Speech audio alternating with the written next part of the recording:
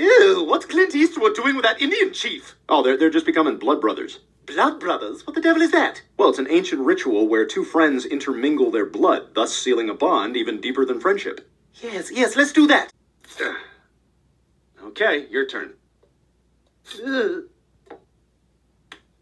There you go. We're blood brothers now. You happy? Actually, yes. I mean, I really feel the bond, Brian. I feel like we're closer now. You know, more connected, more intertwined. Yeah, I guess in a way we are. Hey, are you blood brothers with Meg because you ate her tampon out of the trash? No, that's something else.